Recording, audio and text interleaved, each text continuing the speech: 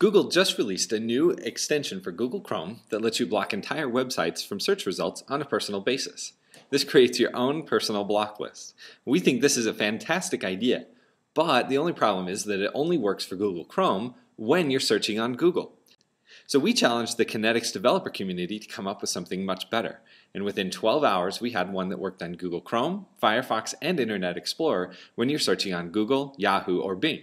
Let me show you how it works. So if you go to Yahoo, in this case, we're using Firefox also. So we're going to search for Google useful apps. And if you look along the results, some of these look like they might be a little bit iffy. So we'll just block a couple. So we'll block that one, legit reviews, TUAW. And as soon as you block one, then it's hidden from the search results. And if I did another search, then those ones, of course, wouldn't show up in the search results.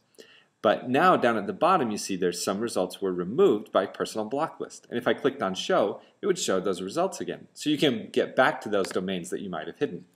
Now I want to show you another cool feature of this extension. So if I do the same search on Bing, and I scan through, I don't see any of the domains that we blocked before. And in fact, down across the bottom, some results were removed. If I click on show, then it will show me, look, associated content. There were 2 results for that, and then TUAW and legit reviews. Now the cool thing here is that I did the initial search on Yahoo, blocked those domains on Yahoo, but that list follows me whether I'm using Yahoo, Bing, or Google. So it is truly my own personal block list, regardless of which search engine I'm using.